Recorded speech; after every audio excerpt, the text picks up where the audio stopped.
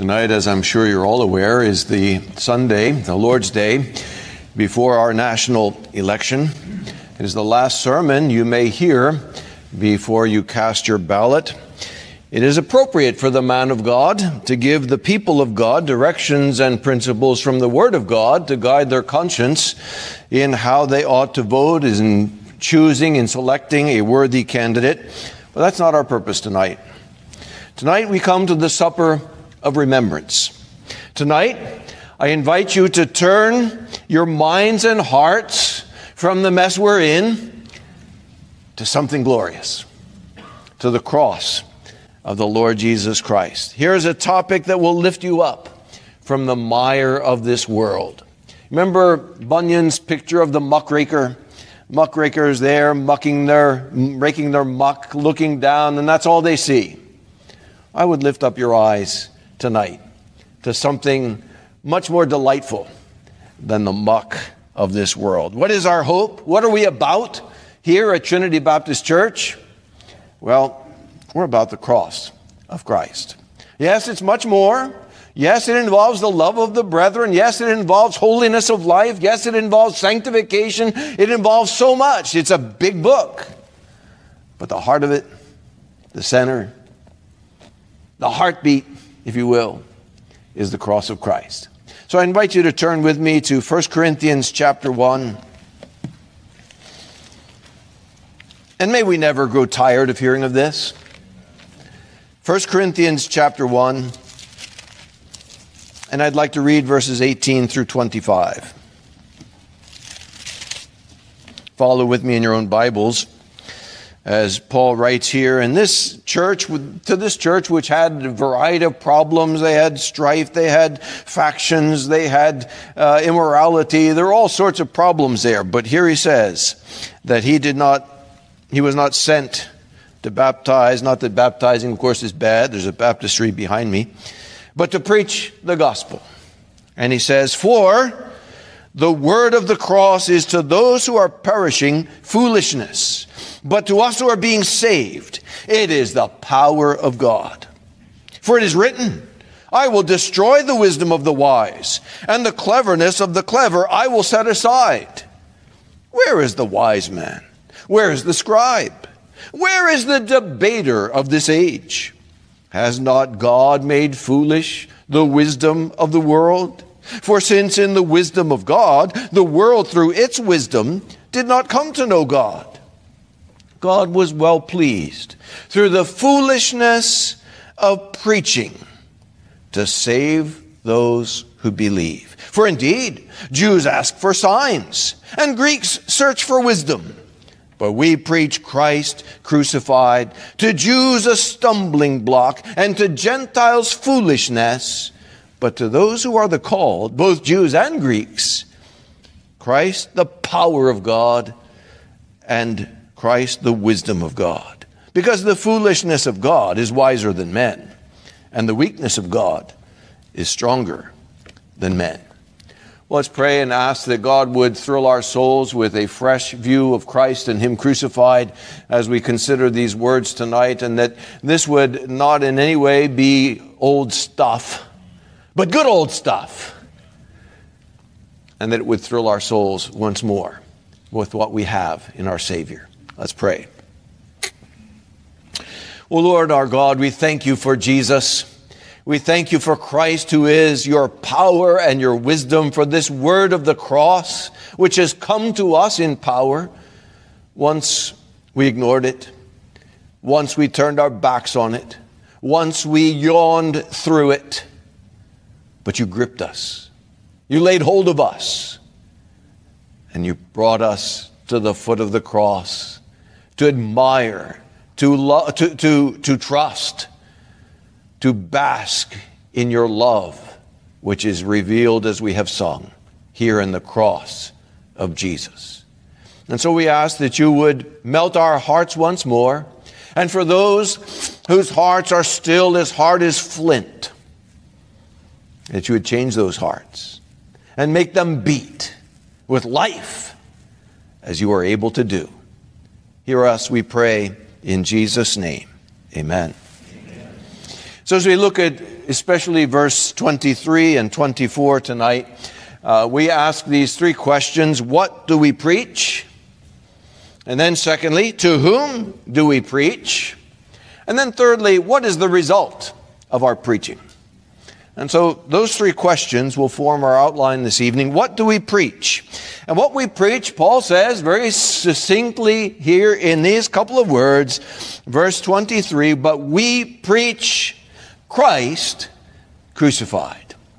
Now, if you take those two words, of course, you can boil those down into two facets. There is the person of Christ, and there is the work of Christ. And I could preach a whole series, a year's worth of sermons on those two things. But let me boil it down, condense it, put that kettle on and keep it on the heat until we come down with the essence. What's the persons of Christ? The person of Christ? Well, we speak of his deity. Who is Jesus of Nazareth? Jesus is God. God the Son. God in flesh. His deity. If Jesus the man that the Jews saw, that we read of earlier as he was there before the Sanhedrin, there before the Jewish court, if this were just a mere man, our faith is in vain. And we're wasting our time here tonight. If Jesus was a great man, or even we might say a divinely empowered man, an inspired man, that would do you no good. If Jesus were the best example of a man, so what? But he's God.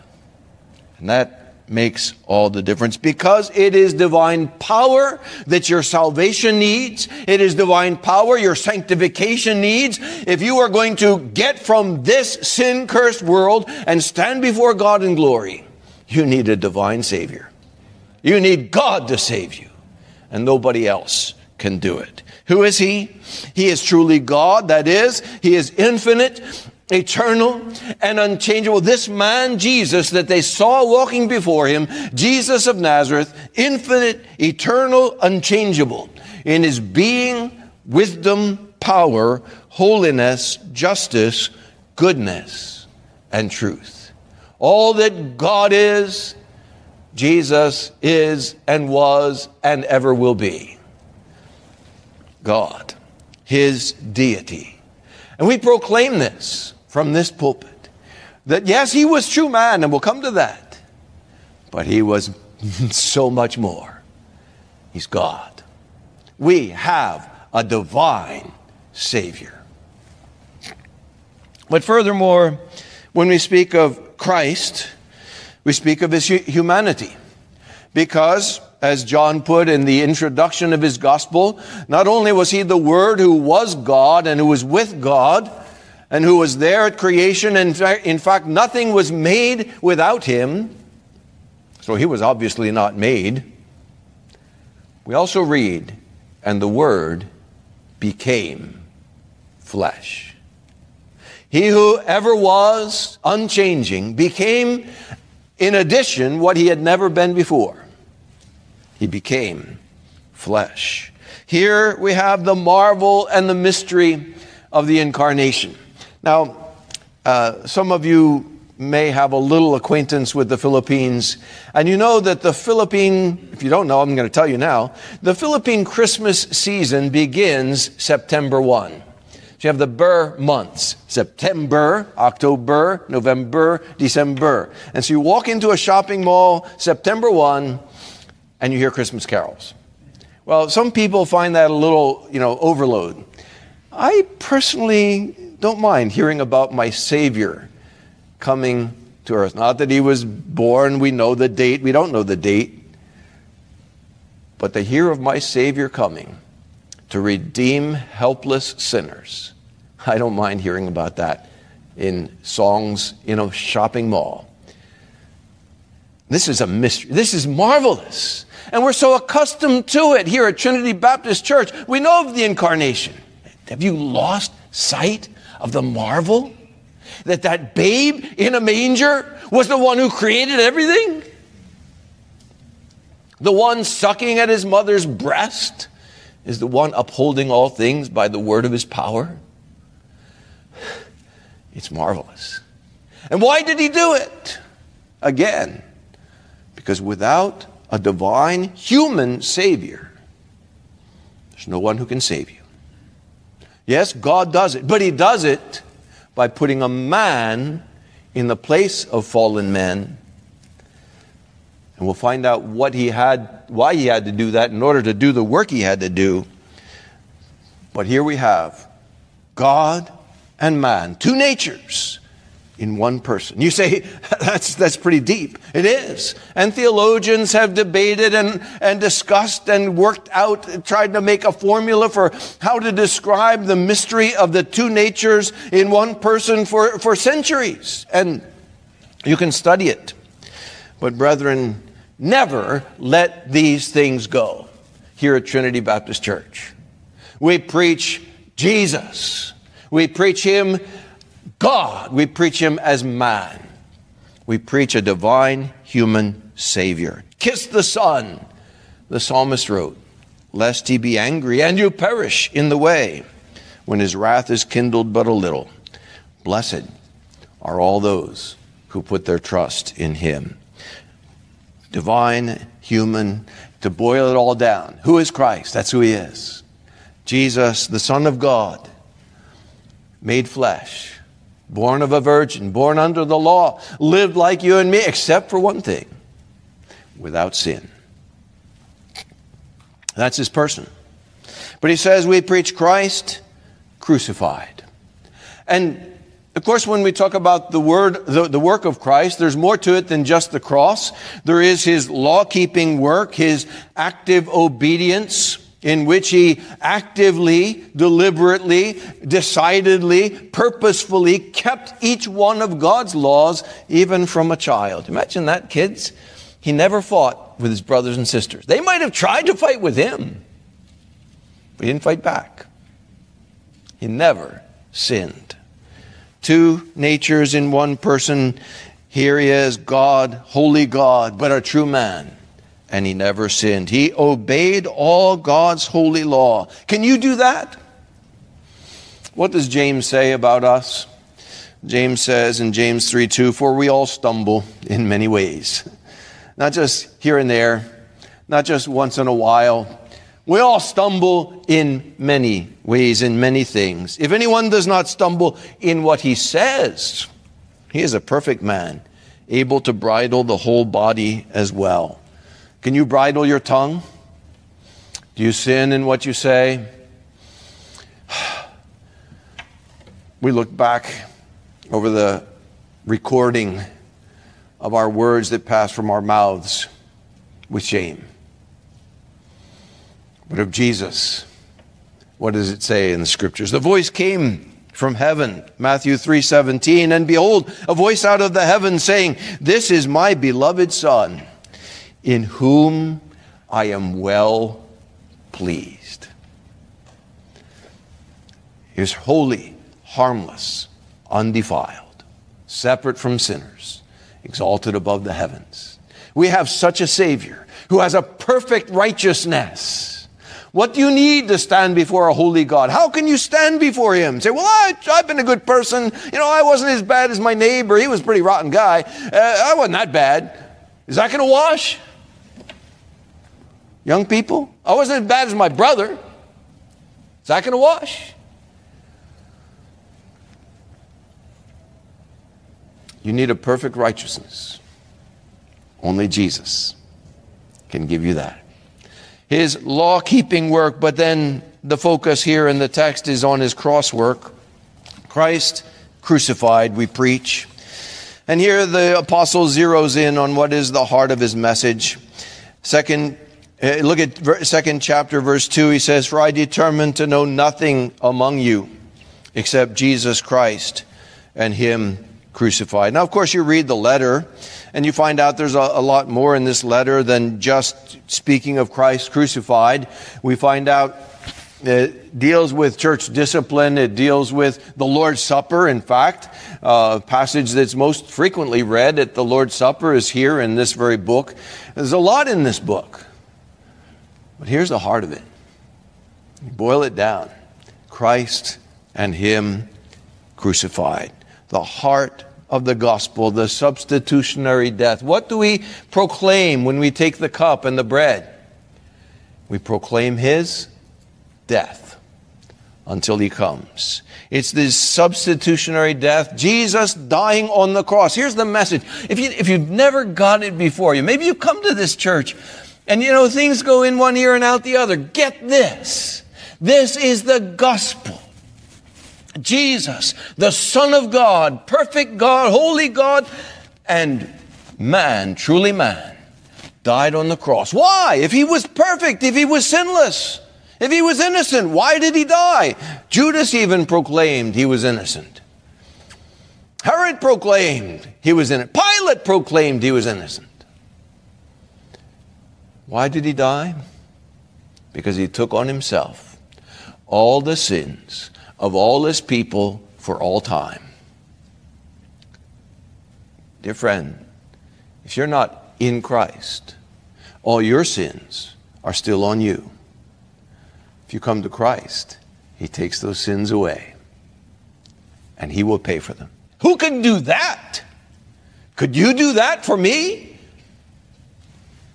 We can't do it for ourselves. He, being God and man, could do it for all his people.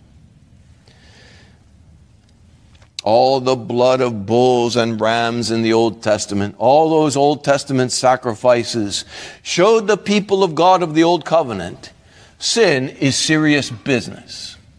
And if you were an Old Testament Jew and you had to bring your bull and your goat and maybe your sheep, and you had to see it slaughtered and its blood poured out before the altar, think about it, kids. It's a bloody mess. What would that teach you? Sin is serious business. But can that sheep, can that bull even, a massive bull, can that bull's blood pay for my sin? And there should have been a voice down deep in your heart saying, it's just an animal. It's just animal blood. I'm a man made in God's image. What can avail? What will suffice to pay for my sin? Not all the blood of bulls and beasts on Hebrew altars slain. That couldn't satisfy your conscience and give it peace. It's not enough. But Christ, the heavenly Lamb, bears all our sins away. There's the sacrifice. Of nobler name and richer blood than they. This sin, human sin, demands a sacrifice sufficient. It demands the death of the Son of the thrice holy God. And again, remember, what's the lesson? You can't sin and get away with it. Sin is serious business. Young people, maybe you've heard these things, and you hear about sin and sinners, and you say all this stuff about sin. I'm tired of hearing about sin. Listen to me. You're going to hear about it in the last day. It's better you hear about it now. And you face it, what are you going to do with your sin? If you face it on your own, what then? But there's a sacrifice. Christ and him crucified. 'Tis mystery all, the immortal dies. Who can explore his strange design? In vain the firstborn seraph tries to sound the depths of love divine. Here is the sacrifice, sufficient for all who come to him. And so again, this is what we preach. That's what Paul said he preached. We preach Christ crucified. Of course, he preached a lot more. Yes, we preach the fruit of the gospel. We preach the love of the brethren, as you heard this morning. Because you see, if Christ died for you and he pardoned your sin, you better follow through by having a forgiving heart that will pardon the sin of your brethren. Or you demonstrate that you never tasted that gift of forgiveness yourself. Yes, we preach all of those things. But we never lose this focus. We preach Christ and him crucified. That's what we're about here with the table. Christ crucified. Ho hum? I've heard that before. I hope you never get tired. I love to tell the story. One of my favorite old hymns. It did so much for me. It did so much for me. And that's just the reason I tell it now to thee. To whom do we preach is the second question. That's what we preach. Going back to the text. But we preach Christ crucified, to Jews a stumbling block, and to Gentiles foolishness. You see, he's talking about preaching to the whole world. And he divides the world in his day into two types of people. And remember, this is the Greco-Roman world, the Roman Empire. And there's Israel off to the, well, back my map on the other direction, over on this side as you look at it. And there's Israel, and there are the Jews. But the whole Roman Empire, they're scattered all over through that Roman Empire. And the Roman Empire was really the great Greco-Roman Empire. And so he speaks of Jews and Greeks, verse 22.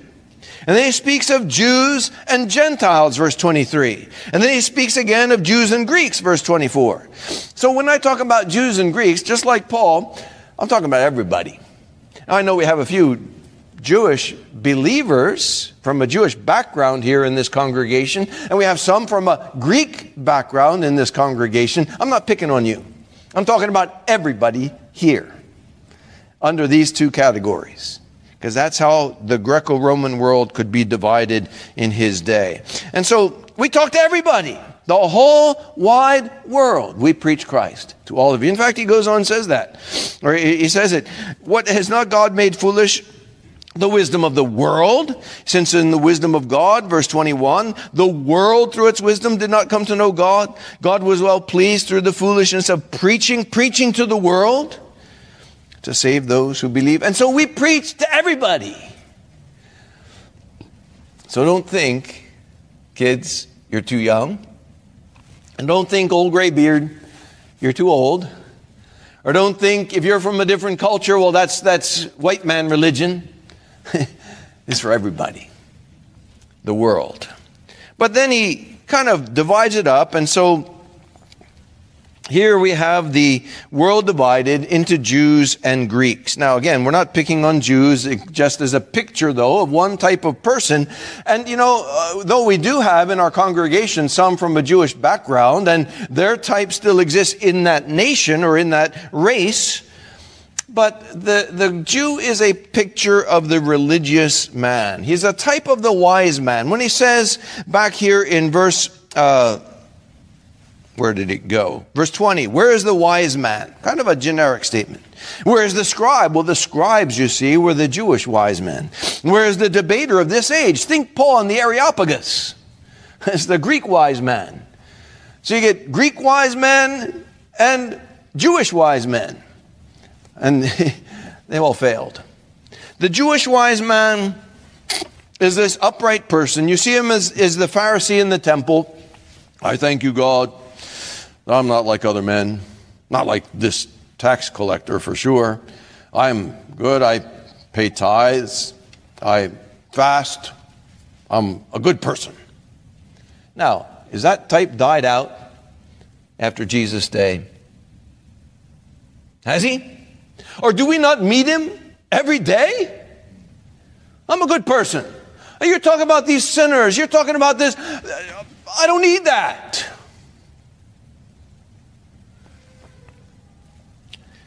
I go to church. I even pay tithes. I go to church more than some of your members there. I'm a good person. I pay my taxes. I don't hurt my neighbors. In fact, I help my neighbors. They need something. They come over to borrow a cup of sugar. I'll give them 2 cups of sugar. That's the kind of guy I am. Has this person died out? He's still around. And maybe I'm talking to some here. Maybe you grew up in this church and you think, well, I don't do what these other people do. You know, I don't know why these preachers keep going on about sin and sinners. Vile sinners. What's a vile sinner? That's you. That's me. That's all of us. in the sight of God.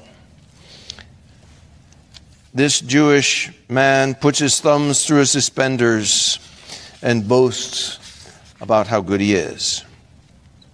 Now, it says about the Jews, they asked for signs, verse 22. And that's true. You look back at the gospel accounts, and Jesus just feeds 5,000. Now, he has a few loaves and a few fish, and he breaks them all up, and he feeds 5,000. 4,000, I think we read this morning. And you go to the next chapter, and it says, and the Jews came to him, give us a sign from heaven. Wait a minute. Did you just eat that bread? And did you just see that there was no source, there was no bread store, there was no bakery in sight? You get it? Give us a sign. Jesus heals, and I look back through the gospel accounts to get some of the specific details. Jesus heals a man who is deaf and blind, or dumb and blind. And Jesus casts out the demon, and the man sees and speaks. And right after that, the Jews say, give us a sign. Duh. If I may speak colloquially. Duh. Get it. He has demonstrated who he is. Jews ask for a sign. Well, Jesus told them, all right, you want a sign? I'll give you a sign. No sign will be given to you except the sign of Jonah. What's the sign of Jonah? Well, Jonah was 3 days in the belly of the fish. As it were, buried under the sea. Gone out of sight. That's what happened to Jonah. I say Jesus, Jonah. And Jesus was buried in the tomb. Friday, Saturday, Sunday. And he came forth. That's the sign of Jonah. And you have it. We have a risen Savior. Seen by 500 at one time. Demonstrated to have risen from the dead. And so, there's the sign. Are you that person who thinks you're good enough? Here's the question. Maybe you're a religious person. Maybe even say, oh yeah, I believe in Jesus. But I'm a good person. Get this. If you're so good, why would God send his son to die on a cross if he didn't have to? If you're good enough without it. Now, you remember what Jesus said? I did not come to call the righteous, but sinners. If you think you're righteous, you have no part in Christ. No, the Jews, but we still preach to them. Christ crucified. How about the Greeks? Well, again, I'm not picking on Greeks as a nation, but a type of the Gentiles. He calls them Gentiles in verse 23. Gentiles, these are non-Jews, and they're the philosophers. They're another type of wise man, the debater of this age, wise in their own eyes, too wise to believe in a divine human Savior, too wise to believe in a crucified Savior. That's nonsense. It's a stumbling block. God who would become man God who would give himself by becoming man to die? That's nonsense. And maybe, dear young people, listen to me. I grew up in a church similar to this. I grew up memorizing Bible verses. I grew up singing hymns. And I got to high school, and lo and behold, 10th grade confronted a teacher who said, well, Jesus was just a good man. You know what this 10th grade boy did? He said, yeah, that makes sense. Tossed out. Oh, I didn't tell my parents. I went to church like you are. But in my heart, I tossed it out. I was too wise. Who can believe this stuff? Where's the debater of this age? It's foolish. I can't believe that. Greeks search for wisdom. Too proud to believe a gospel that tells them that they are sinners. And so what do they worship? You have to worship something. So you worship money, you worship yourself, you worship your girlfriend, your boyfriend, you worship husband, wife, or children if you're older. You worship your job, your stuff. No. No. Greeks call it foolishness. But you know what? As I said, we still preach to them. We preach Christ crucified. We continue to hammer this. We continue to display him before you, a Savior, God in flesh, who died on the cross, yes, and rose again, and lives and reigns in glory. We preach. Because why? Such were some of us. Titus 3:3, we also were once foolish ourselves, disobedient, deceived, enslaved to various lusts and pleasures, spending our life in malice and envy, hateful, hating one another. And what made the difference for us? Christ and him crucified. And we still preach him. So what's the result? Coming to the third point then. If that's to whom we preach to everybody, all kinds of people. What's the result? Well, Mr. Jew gives his verdict. What does he say? Verse 23, to Jews, a stumbling block. There's the verdict. Mr. Jew says, skandalon. That's Greek for a stumbling block. You might paraphrase, if you will, and say, it's scandalous. Who can believe that? A crucified Savior? Skandalon. Stumbling block. I can't accept that. How about the Greeks? What do they say? Mr. Greek, what's your verdict? That's foolishness. Morian. It's moronic, if I could paraphrase the Greek. That's moronic to believe that. Christians are a bunch of morons, a bunch of idiots. Don't you get that from the world? I mean, Mr. Greek, he's all over the place in our day and age. Mr. Jew says, I won't believe unless I see a sign. I want to see somebody rise from the dead. Well, there you got Jesus. I want to see a miracle. They're all over the Bible. Mr. Greek says, I'm not going to be duped by that. I'm too smart for this claptrap. Look at the world, the mess the world's in. What has your wisdom done for you? Look at what he says. In the wisdom of God, the world through its wisdom did not come to know God. What do you get from worldly wisdom? The mess we's in. That's what you get. I mean, you think it's a better world? No. You take the foolishness of Mr. Greek, you take the postmodernist foolishness, and you get, even their foolishness, you can deconstruct it and you can throw it back in their face and it's foolishness. And what do you get? You get conflict, chaos, and no end in sight. Well, what do we have? We have Christ and him crucified. And is it hopeless then to preach this to people who are going to say, that's nonsense, or that's a scandal? Is it hopeless? Well, look around the room. Is it hopeless? Of course not. Why? Because to those who are called, there it is in the text, to those who are the called, both Jews and Greeks, Christ, the power of God and the wisdom of God.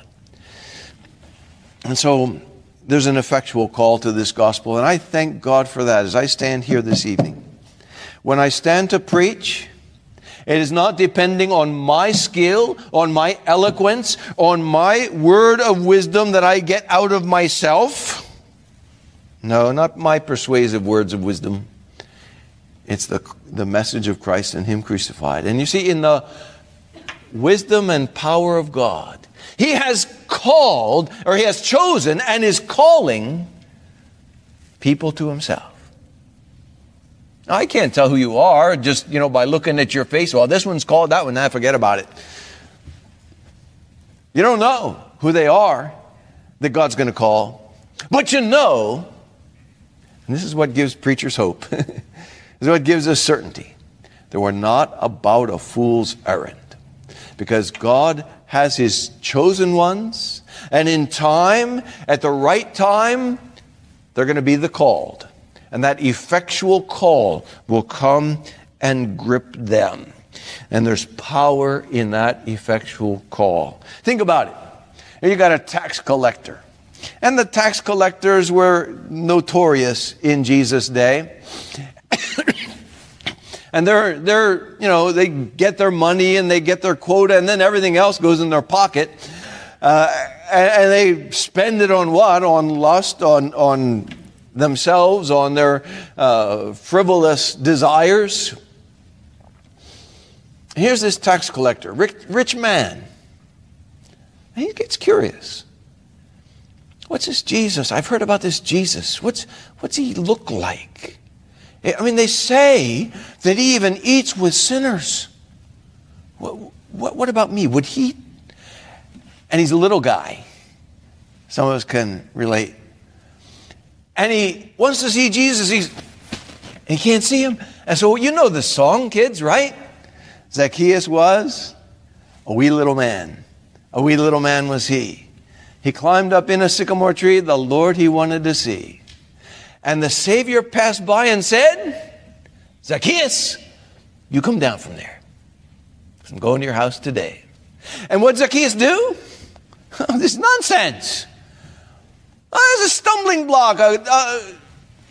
He came down. And he went. And he said, I'm going to give half what I own. And I'm going to repay back anybody I defrauded. This is the power of the gospel. And you could multiply that. You can think of Saul, why do you persecute me? He's going to kill Christians. And God turns him around. You think of Peter. He's out there with his fishing nets. Peter, follow me. He leaves his fishing nets. You think of Steve. You think of Dave. You think of Bart, Jeff, Shazad. You think of Jane, Sarah, Jose. You think of all you. If I can speak New Joysian. It's the power of the gospel that took you and you and you. Isn't it so? There's power to those who are called Christ, the power of God. It's power that takes those who are rebellious, those who are hard-hearted, those who are intellectual, those who are too stubborn, those who are too smart for their own good, and turns them around and makes them Christians. That's what happened to us. Kids, you may think, man, what happened to my dad? He's crazy. My mom, why are they going about this? It's the gospel got hold of us. The power of God and the wisdom of God. And so, there we were in church, or maybe listening to the radio, or maybe on the internet, or maybe picked up a book, or maybe, like me, you went to a youth camp and there's the preacher preaching away, and you haven't got a clue what he's saying, but something gets through. Boom. Christ, the power of God. There's power in the gospel. God tracked you down, subdued your heart, called you to himself. Praise my soul, the God that sought thee. Wretched wanderer far astray, found thee lost and kindly brought thee from the paths of death away. Praise with love's devoutest feeling him who saw thy guilt-born fear and the light of hope revealing, bade the blood-stained cross appear. Praise the grace whose threats alarmed thee, rouse thee from thy fatal ease. Praise the grace whose promise warmed thee. Praise the grace that whispered peace. And brethren, there's still power in the cross. You're still struggling with sin. You say, okay, there's power, but I still got a problem. I got a problem with pornography. I got a problem with anger. I got a problem with my tongue. I still got problems. I still have sin. Go to the cross. You have a problem with pornography? You go to the cross. You look to the cross. And if you look to the cross, I'm not talking about crucifixes. I'm not talking about images or idols. I'm talking about you consider Christ and him crucified. And then you're going to go look at porn? You got a problem with your tongue, with anger. And God poured out his wrath on his son. And you're going to go then and blow your cool at a fellow sinner? When God did that for you? You go back to the cross again and again. There's power in the cross. The word of the cross is to those who are called. Power. Go back again and again. And ultimately, in the last day, there's power that's going to raise us. I watched the service for Pastor Gary Hendricks this afternoon.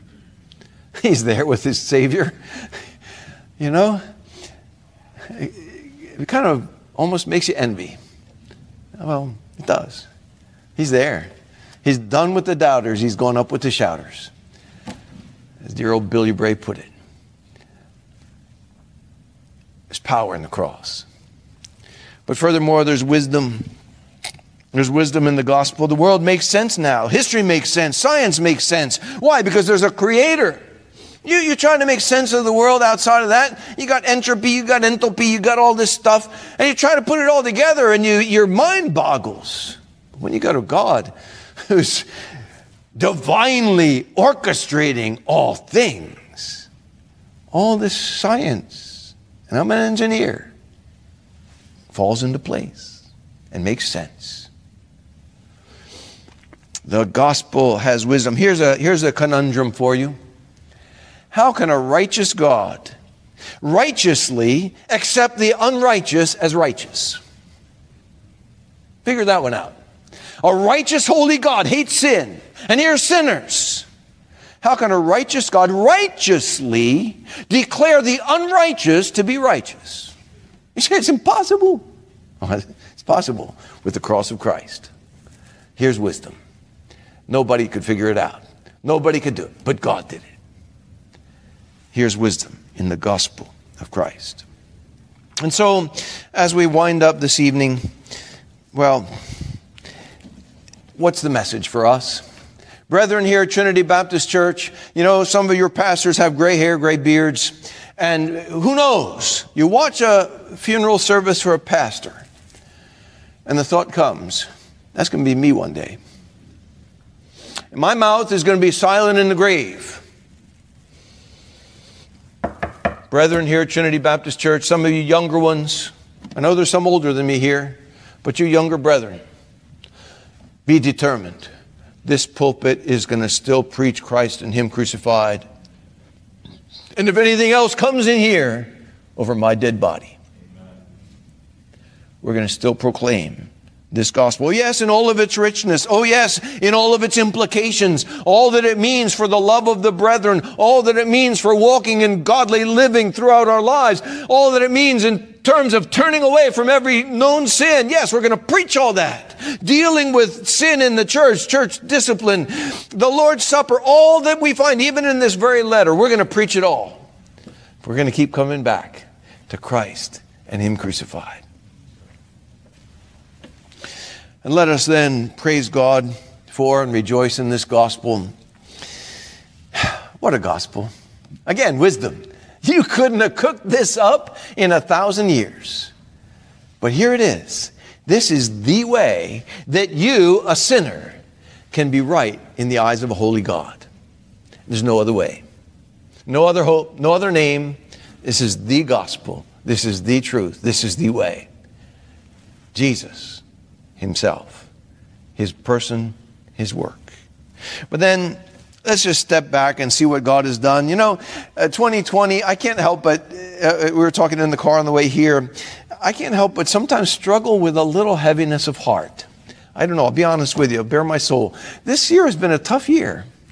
And you look around with the stuff going on in our country, the election, the turmoil, the virus, and you say, well, this is a mess. And you can be discouraged. It can drag you down. It's a broken world. I used to tell our kids, and I've mentioned it before, it's a sin-cursed world. What do you expect? But here you see, we lift up our eyes. We have Christ and Him crucified. And not only Him crucified, dead, buried, and that's it. Risen from the dead, ascended in heaven, and returning in glory.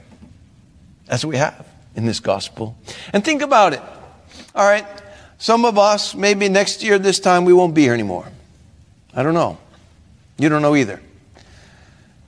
But think about it, you brethren, brothers and sisters in Christ. There you are in glory with the presence of your Savior, and you're looking back over your life and over the trials and over the difficulties and the discouragements and the disappointments, yes, and even the times of depression. You look back over it all and you say, well, here I am in glory. That was no big deal.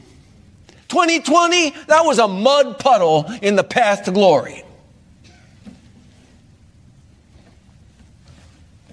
Was a mud puddle in the path to glory. Lift up your eyes, because we preach Christ and Him crucified, the power and the wisdom of God, a Savior who is Christ the Lord, joy to this world. And so don't forget, as you're there in the presence of God looking back, have that perspective even now. Lift up your eyes. As I read in my devotions this morning in Isaiah 44, this verse stood out. Isaiah 44:23, shout for joy, O heavens, for the Lord has done it. Shout joyfully, you lower parts of the earth. Break forth into a shout of joy, you mountains, O forest, and every tree in it. For the Lord has redeemed Jacob, and in Israel He shows forth His glory. If you've been redeemed, yeah, this world can be a pretty depressing place. But if you're redeemed, break forth in shouts of joy. That's where we're bound.